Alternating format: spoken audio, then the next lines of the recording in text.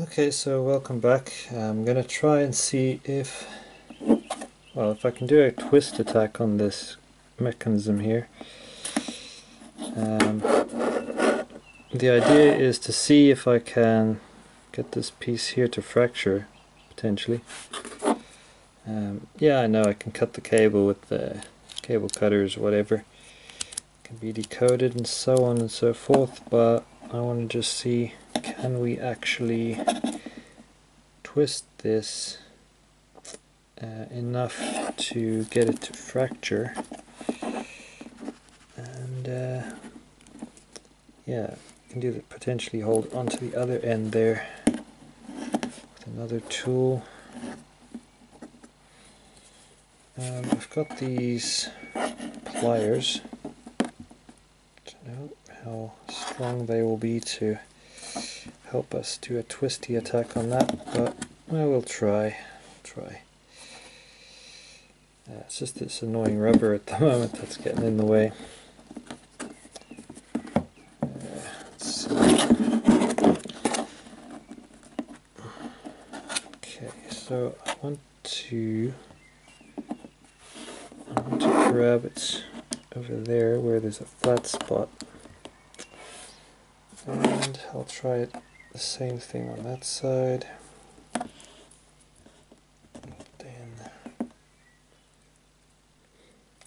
How, yeah, it's not exactly easy, is it, to grab this and twist. It just kind of slides, so not as easy as that looks.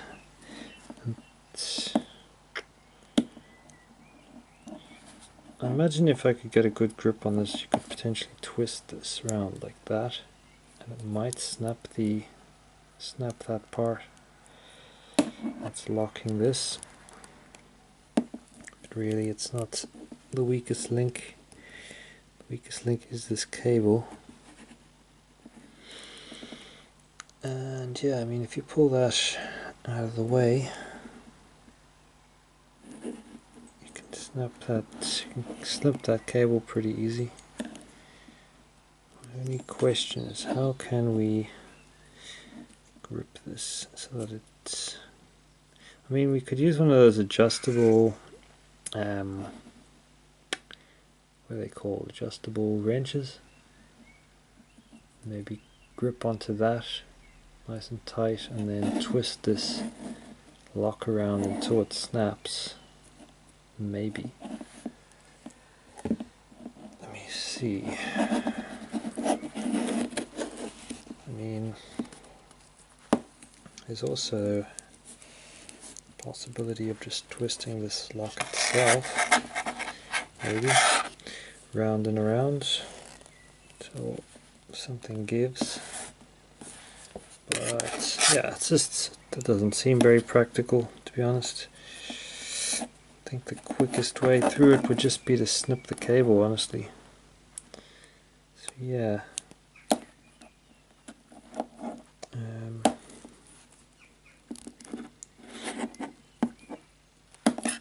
Yeah, we all know how we'd cut that cable. Pretty simple stuff. Let's just put this combination in.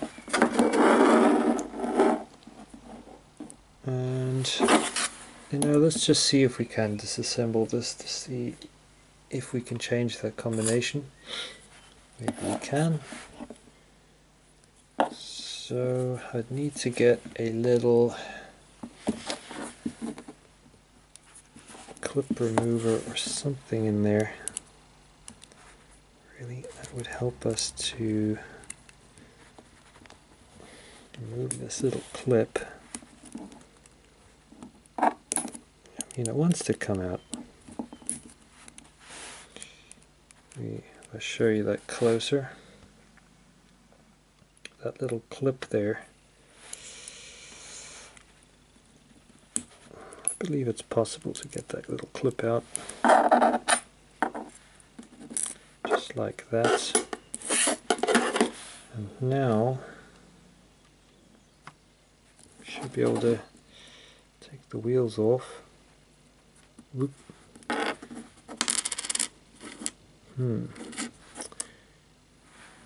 So we have this.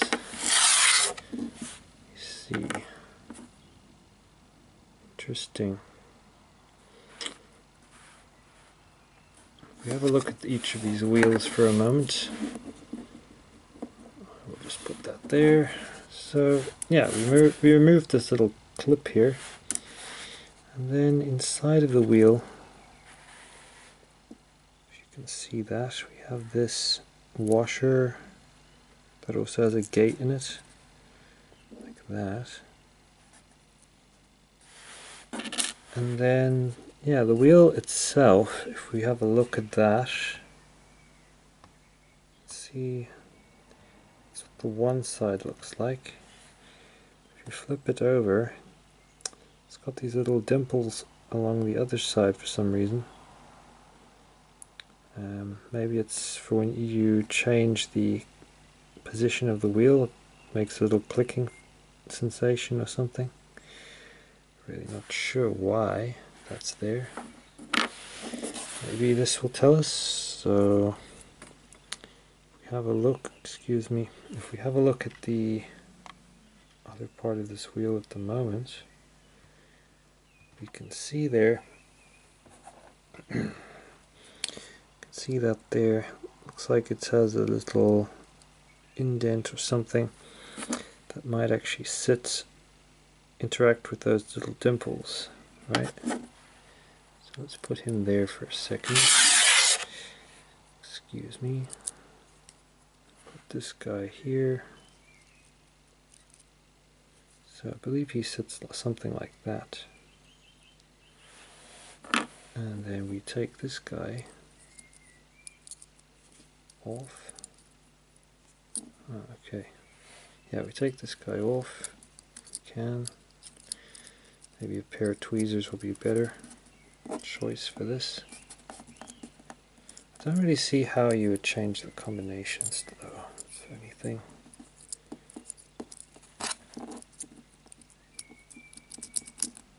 Okay. So I'm just going to zoom out so we can see all of this so far. So we have a clip, we have that washer, we have this, then we have this, followed by another washer, followed by the wheel, again with the dimples down. Then we have, again, one of these, washer, this wheel, and we have this here, which is another one of those.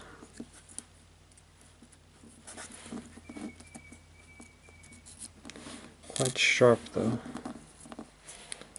So I mean, if you were disassembling this, you want to be careful of your fingers, since it's quite sharp. And yeah, that's the other end. Not sure what we could get if we try and pull on that. But yeah, that's I guess that's just a solid piece of metal like this. And for those of you interested to see how this piece interacts with that piece, you just put it through. You can see that's where the gaps line up. Nothing too fancy. And yeah, let's just for fun change that combination to something it's not meant to be. So we know that's a 6, right? Let's just have a look here for a second. That's okay, just for fun, I want to see something here. So this has number 1 there where the gap is, right? This one has a 6 where the gap is. And I would presume then that this one has a 6 where the gap is, no? No, that has a 1 where the gap is. Okay, so opposite of that is a 6, right, right. Obviously the opposite of the other one is a 1. Okay, that means it has to be like this in order to be in the right position for the combination. So just for fun, I'll make the combination 166 instead. So now that we know it's 166, all I have to do is reassemble it, right? So let's reassemble it and check if the combination of 166 works. So, excuse me, this, that guy goes on first. So put him on,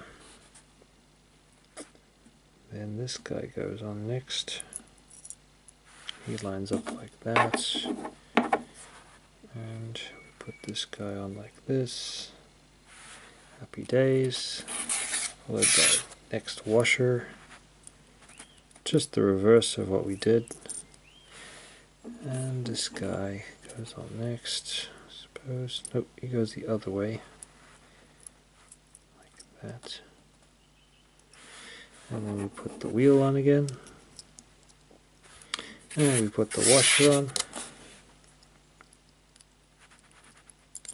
Making sure that the little gap there is at the top. Put that one on. That one on. The washer. Excuse me. The washer on. And, well, next thing, last thing, is this guy.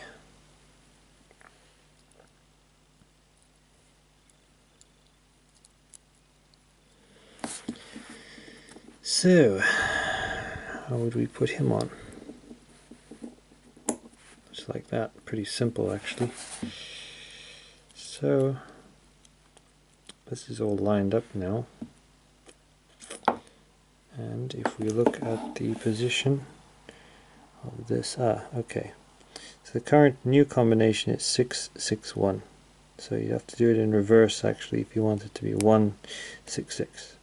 So like I said, there's the other possible combination. We had 616, we can have 661, and we can have 166. So if you really wanted to change the combination of this, this is how you would do it. Since I believe this is how they assemble the lock anyway. So there we go, that's on. Happy days. Let's just confirm now that the old combination does not work. So the old combination, you can check here, was 616. So we line up those wheels. 616 does not work. We put in our new combination, which is 661, and change this one to 1. Let's make sure everything's lined up. Yeah, there we go. It opens. So, well, there we go. If you really wanted to change the combination on an Abus 340 6C, you can if you really want. So yeah, there you go. That's changing the combination, I guess, on a Abus cheap cable lock.